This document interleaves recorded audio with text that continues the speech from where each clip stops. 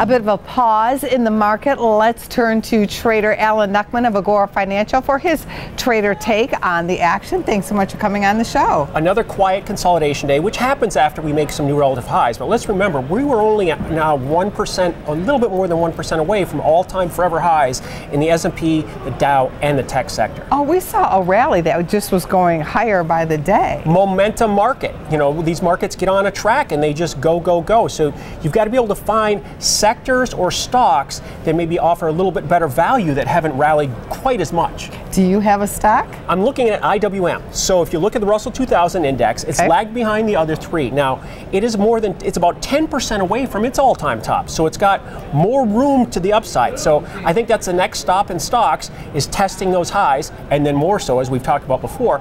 But this is a index that's traded between 150 and 160 now for 2 months, going sideways and nowhere, even though the rest of the market continues higher.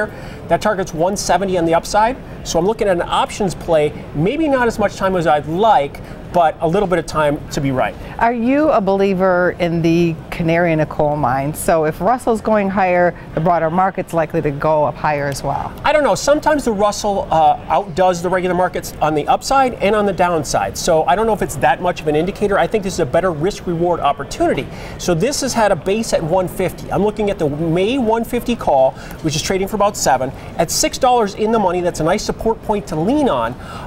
And so we could see that option would have a nice healthy bounce if we get to that 170 level, which is near the highs in that Russell 2000. Then this option would almost double in value. So I think it's a good, solid risk-reward play, looking for a rubber band snap back. I like that. Thanks so much for coming on the show, and have a great trading day today. Thank you.